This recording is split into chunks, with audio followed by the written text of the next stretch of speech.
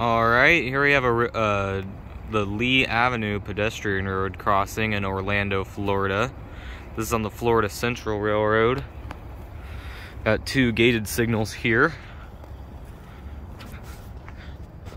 First one here has a Progress Rail signal base, Western Colin Hayes gate mechanism, and a side-mounted Western Colin Hayes mechanical bell.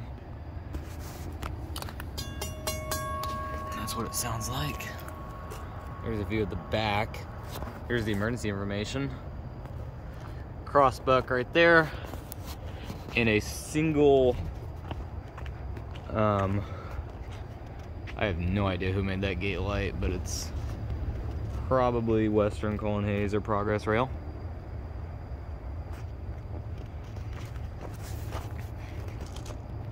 So yeah, these are my first time seeing these mast-mounted Western Colin Hayes mechanical bells before. Pretty interesting. They're used in the South quite a bit on short lines.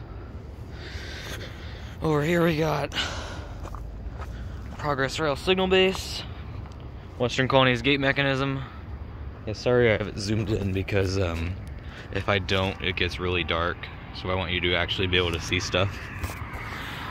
Western Colin Hayes gate mechanism, Western Colin Hayes mechanical bell, side mounted. Here's the emergency info. That's interesting. Each bell has a different sound.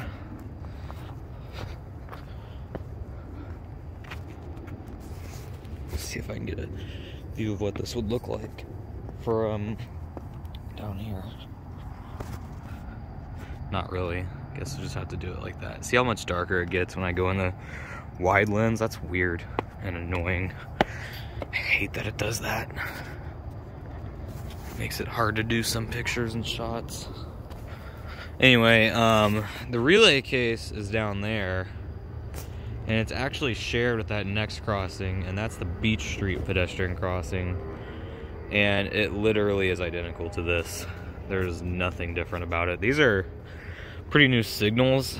I know one of them replaced a set of gateless 8-inch light signals. I can't remember what the other one did. They may have both been that way.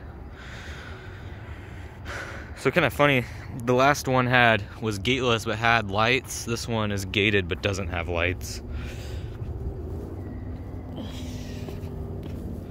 But yeah, quite a cool crossing setup right here. So this is the Lee Avenue pedestrian crossing in Orlando, Florida. Thanks for watching. Over and out.